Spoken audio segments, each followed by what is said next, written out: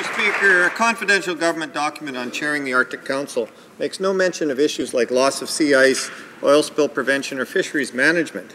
Instead, it places too much emphasis on resource development in our north. When is this minister going to understand her new international duties can't be wasted on a PR exercise for the Conservative big business agenda? Can she explain why she's not living up to her duties? And this time without dismissing respected Inuit leader Mary Simon. The Honourable Parliamentary Secretary to the Ministry of Northern Development.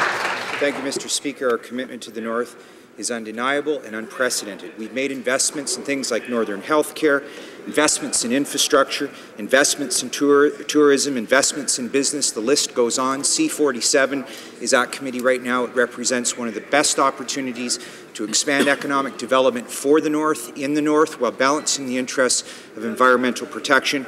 But I'd ask the member for Western Arctic this. Yesterday, he was asked to explain why he voted against his constituents' wishes, for example, on the Tuk-Inuvik Highway. He responded, I don't really have to answer any of those things. I think he will soon, if not by 2000.